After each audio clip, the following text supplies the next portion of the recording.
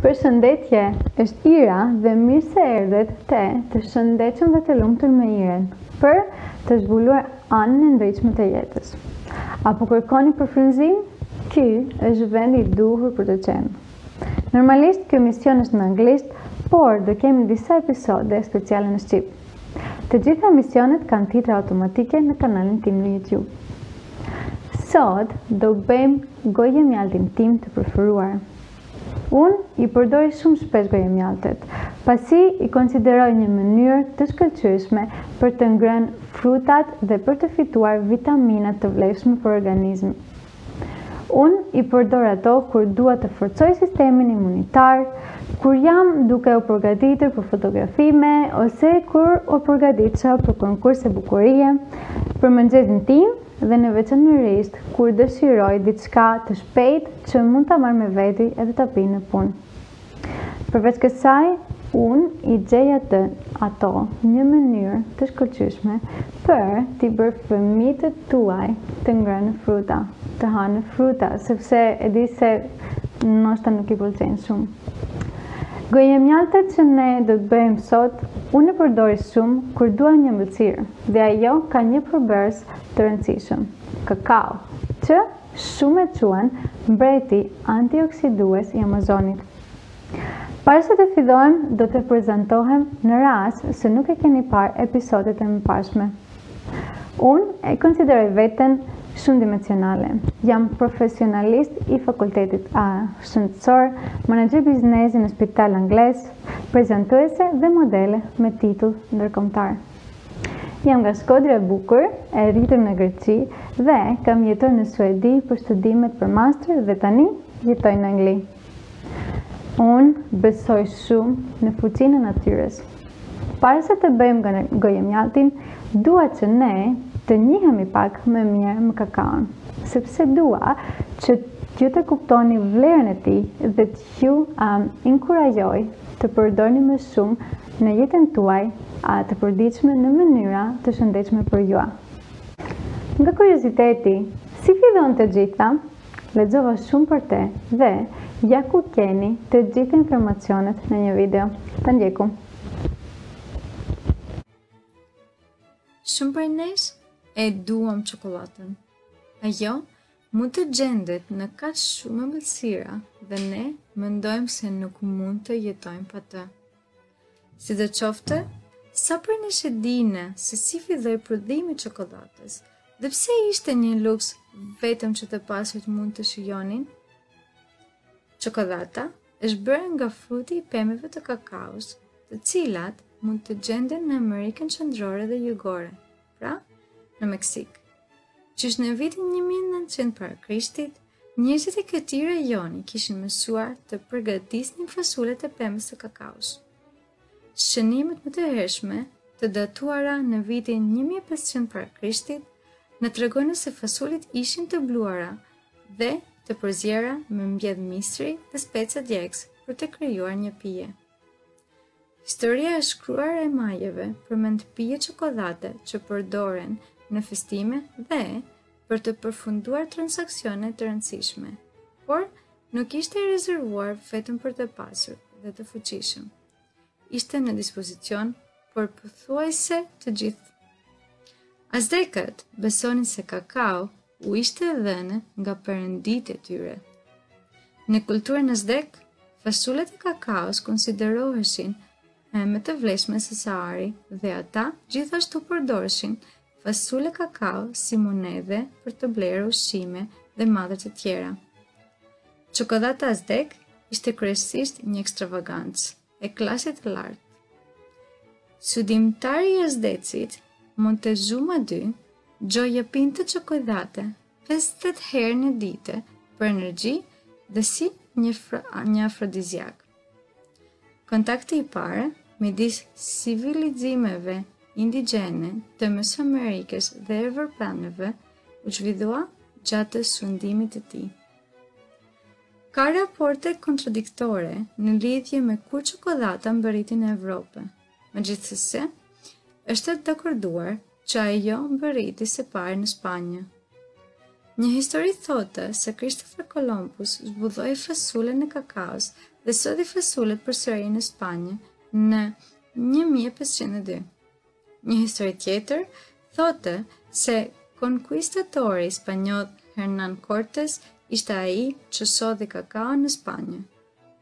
Pavarësisht se sa çokollata erdhi në Spanjë, nga fundi i shekullit 16 ishte një kënaqësi shumë e dashur për mbretët spanjoll.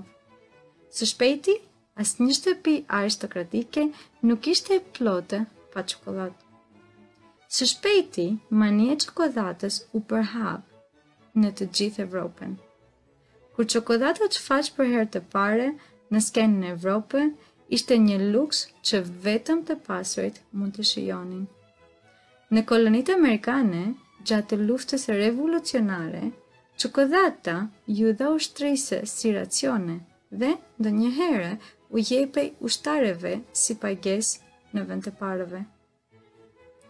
Duhen 5 vjet për një pemë kakao që të rrisin fasullet e kakaos. Pija ishte vështirë të prodhohet dhe harxhonte kohë për të prodhuar në një shkallë të gjerë. Kjo përfshinte punë të skllave të importuara nga Karajibe dhe në ishuj në brigjet e Afrikës. Për shkak të rritjes së kërkesës, prodhimi i kakaos u zhvendos në Afrikën perëndimore. 60% e kakaos së botës vjen nga Côte d'Ivoire dhe Ghana. Për pjesën më të madhe të shekullit 19, çokollata shijohej si pije. Në 1847, S.J. Fry dhe djalët e tij nga Britania krijon shiritin e parë të çokollatës të formuar nga një pastë e bërë me sheqer, pije çokollate dhe gjalp kakao. Çokollatori zviceran Daniel Peter në përgjithësi është i besuar për shtimin e pluhurit të qumshtit të thare në çokollatë për të krijuar çokollatë qumshti në 1876. Por, kaluan disa vjet, me vonë që ai punoi me mikun e tij Henry Nestlé dhe ata krijuan kompaninë Nestlé dhe sodhen çokollatë me qumsht në tregun masiv. Në shekullin 20, çokollata nuk ishte më një luks për klasat elitare. Dhe kështu filloi gjithçka. Një dashuri e pa ushtëzuar për çokollatën për shumicën prej nesh. Si gjetët videon? A dini gjithçka? Shikuam që kakao në kohë të ndryshme ishte me vlerë të lartë. U konsiderua më të vlefshëm se ari që ishte dhënë nga Perëndia dhe e quan mbreti antioksidues i Amazonit. E njohur si ushqimi i perëndorëve, kakao përmban vlerë të larta ushqyese.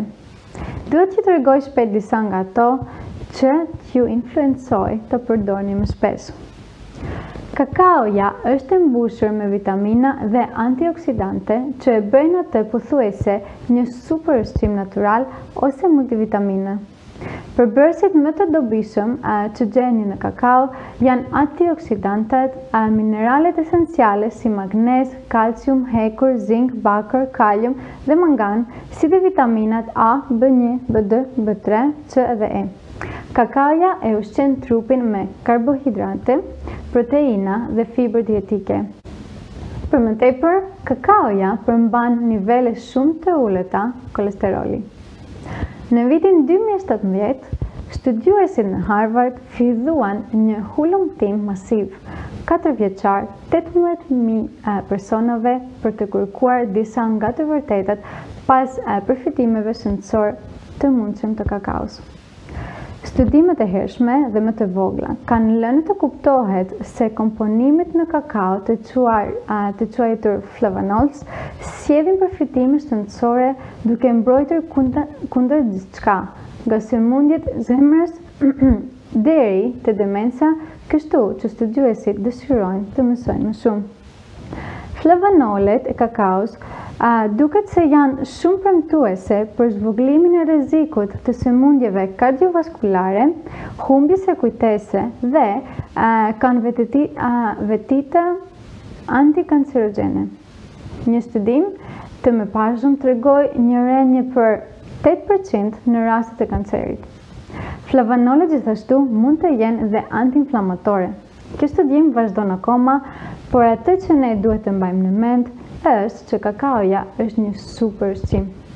Por, kujdes, sepse gjithçka duhet me mas. Kakaoja është burimi i kafeinës dhe konsumi i tepërt i saj shkakton një ser efektash anësore si urinimi i tepërt dhe pagjumësi kur përdorni vonë.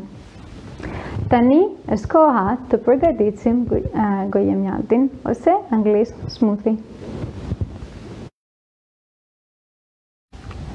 Kjo gojëmjalta është një gojëmjalt shumë e thjeshtë, do ta bëni në 5 minuta edhe shpresoj t'ju pëlqen sepse mua më pëlqen shumë. Mbani mend që kjo ka shumë kalori, kështu që do t'ju thosha mos e hani më para se kjo. Unë shumicën e herë përdori për të hëngër në darkë ose ka herë për shembull para se më shkon në punë, kështu që në mëngjes edhe të mban për disa orë. Le të vazhdojmë dhe t'ju tregoj se çfarë do vëjmë. Do përdorim, mundem të përdor pak arën, nëse doni po, nëse doni jo. 3 lugë kosi.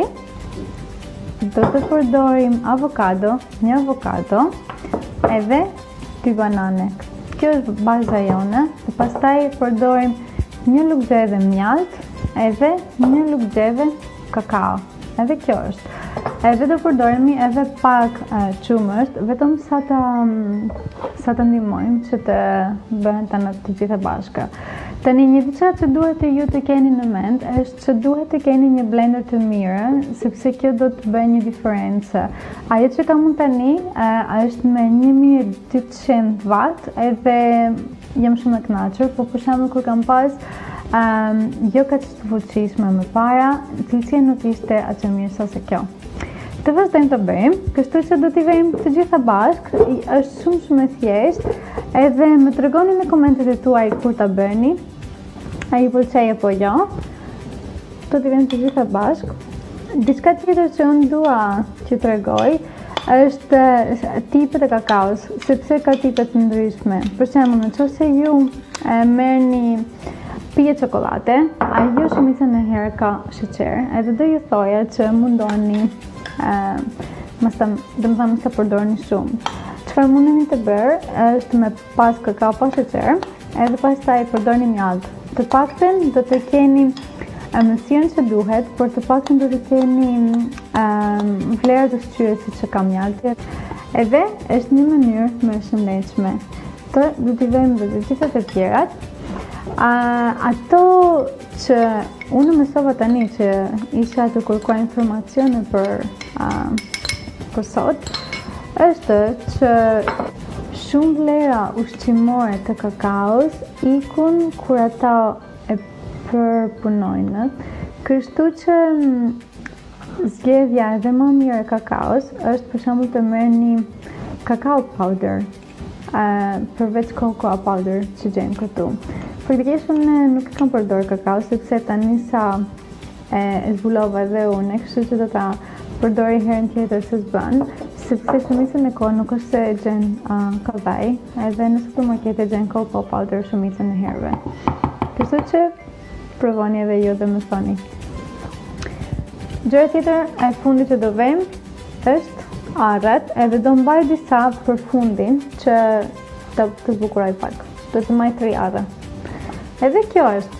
Pastaj do t'i vëjmë të gjitha së bashku, dhe do t'i vëj të blender, edhe do t'i tregoj. Harrova diçka. Do të vëjmë pak qumë, nuk ka rëndësi masa. Kjo është vetëm të ndihmuar që të bëhen të gjitha bashkë në thjesht. Edhe do t'i tregoj edhe pak se si bëhet. Tani sa hoqa nga blenderi, edhe shumicën e herëve që unë e bëj këtë, jantroj këtë kapakun dhe i vej një kapak tjetër, edhe pastaj siç është e marr në punën, edhe kështu nuk humbi shumë kohë për të hëngër në natje. Tani, ajo që më pëlqen mua shumë është të zbukurojmë gjithmonë, që më pëlqen të jetë e paraqitme. Edhe do vëjmë sipër arrat, Me thoni si ju duke, ju pëlqen a përdorni shumë avokado apo jo, se më mend se në Shqipëri kur ishim të vegjël nuk përdorsim shumë, por është diçka që është shumë e shnetshëm. Edhe tu e keni, shpresoj të ju pëlqej. Kjo është vetëm një nga mënyrat që mundeni të bëni gojëmjaltë dhe të përdorni kakaon. Përdorni imagjinatën tuaj dhe krijoni. Në qoftë se po në shikoni në social media ose në media sociale, më shkruani si ju duk informacioni ose në qoftë se ju pëlqej gojëmjalta. Mos harroni të bëni like dhe share në qoftë se ju pëlqej. Edhe, në qoftë se ju keni një temë që dëshironi të shikoni ose keni një histori të bukur që mund të influencojnë në anë pozitive, më shkruani në YouTube të Healthy and Happy with Hera ose në Instagram Happy with Hera ose në komentet në Facebook në Talb UK TV. Do takohemi përsëri javën tjetër. Kujdesuni dhe e kalofshit sa më mirë. Pasim.